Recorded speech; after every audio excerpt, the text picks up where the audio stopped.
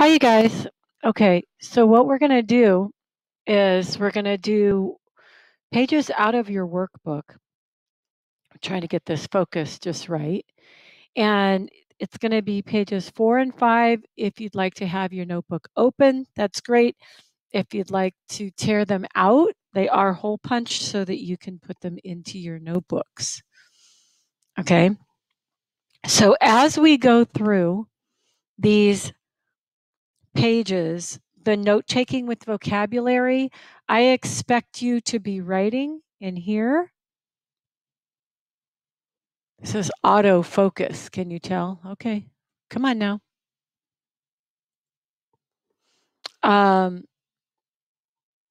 So like I've already started writing right here where it says point, line, and plane. These are the three undefined terms. And I went through the symbols. Once we get down to defined terms, which are segment and ray, on the next page. So this is really ridiculous. This is autofocus. Can you tell? Okay, come on now.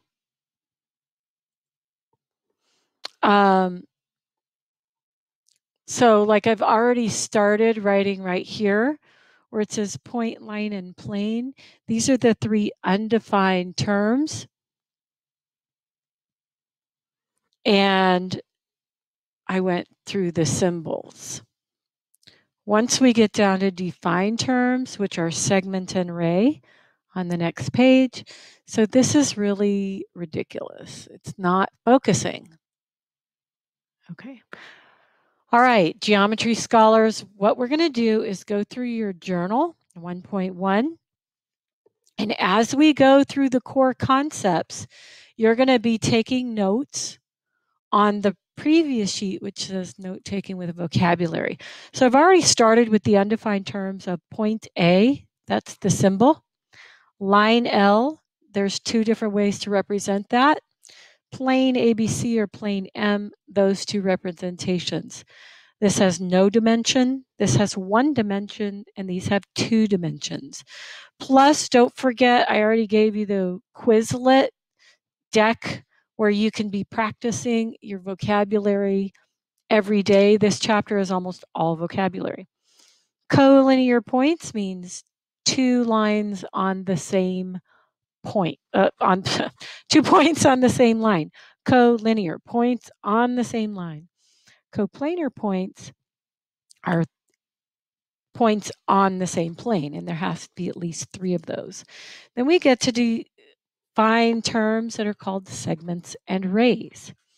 Okay, a line segment obviously is a part of a line, and we usually just call them segments, and it is represented with 2 dots at the end, meaning it does not go on. Like a line goes on forever, a segment does not. So let's say this is AB, and we label them that way. You can write it as segment AB with a little line over it. You actually can also write it as BA with a line over it, because that's the same length, it is the same distance. And then A and B are the endpoints. These are endpoints. Now, a ray starts at one end with a dot, and then it goes another direction. So the arrow on it shows a direction. So let's say this is ray AB. Okay, A is terminal. That is an endpoint. It doesn't go past there. But because B has an arrow, this means it goes forever in the direction of B. So when you write ray AB, you must put the dot side on the A and the arrow side on the B. It is not correct to say BA. So that does matter. So if you wanted to write a ray like this, if this were B and this were A, then you could write B and then the arrow goes over the A. Opposite rays are like a straight line. Okay, so one's going this direction, so let's call this X, and let's call this D, and let's call this E. Okay, so if I start at X and I go toward D,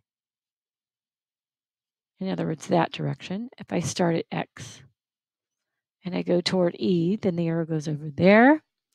Then those are opposite rays. Okay. Anytime you have an intersection of anything, like 2 lines. So say we have 2 lines. This is line L, and this is line M, again represented with a small cursive letter. Then they intersect at point P. That is the intersection. Now you can also have planes intersect, but if you think about it, like if it was 2 pieces of paper, planes would intersect in a line. You can also have a line intersect with a plane, and that's where it intersects there. So you just have to be careful with your pictures. Of course, these pictures are all shown here, even though I've just been talking about them. A point with no dimension, a line, a plane. Write any notes you want. You want to make sure you remember that these are undefined terms. Okay, and you also want to make sure that you remember that a segment array are defined. So segment ray and opposite rays. This is what's going to be nice about this journal. You're going to have all your notes in there. And then we're going to go over page 6 in your journal together right now. And then you are going to do a worksheet on your own for practice. Okay, so when it says give 2 other names for line CD. Okay, so line CD is here, and you can say that it is line M because this little letter is right here, line M. Or you could also say line DC, which if you write this symbol, you don't really have to write this symbol. You don't have to write the word line, so you can either write symbol with that. Give another name for plane M. Okay, plane M is the gray square. Here's plane M. So you have to name 3 points in the plane, A, B, and E. You could also do C, but it has to be non-collinear. So if A and B are on the same line, then you have to use E. So you could say plane A, B, E is another way to say that. Name 3 points that are collinear. So these are on the same line. The only 3 points on the same line here are A, B, and C because CD only has 2. So A, B, and C, and you're going to put a little point in front of them. Now, if I want to name a 4th point that is not collinear with these points, then I would say point D. D is not collinear. You could also say D.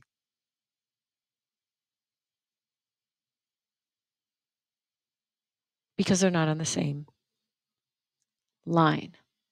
Okay, name a point that is not coplanar with ACE. So AC and E, these are all inside plane M.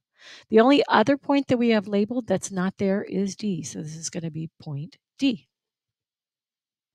Hopefully you're getting this. Okay, now we're going to use this diagram here to find another name for PQ. So here's PQ. I look up here, there's a little J. So this is line J. Another name for RS. So here's RS. It's line K. Name all rays with endpoint T.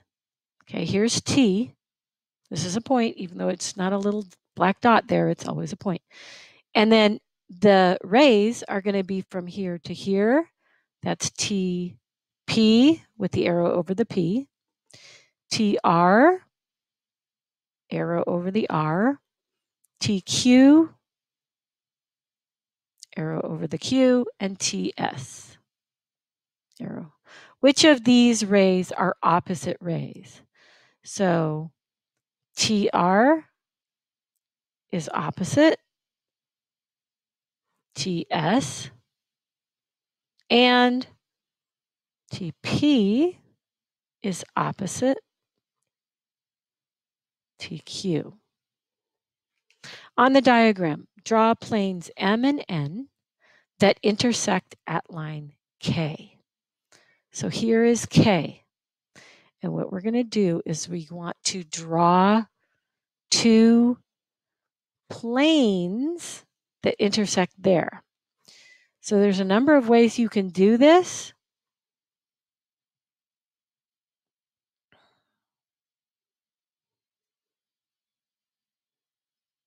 I'm just going to draw a box like around K and call it M.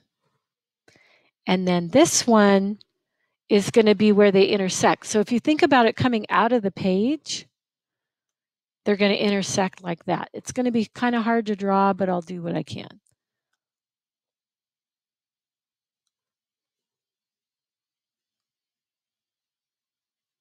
This is why I like to use pencil, actually, and then I'll just dash it.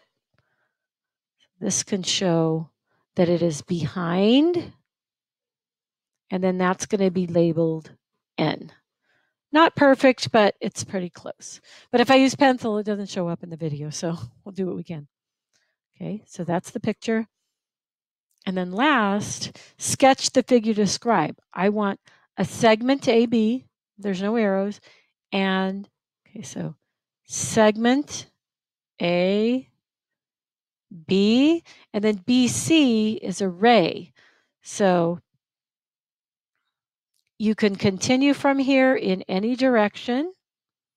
Okay, I'll just continue like this so that C is here. There's segment AB, and there's B and C. And I want line K in plane M. So a plane always looks like this. I'll label it M. And I've got a line right in it, so it looks like it's in it, and I label it with a little K.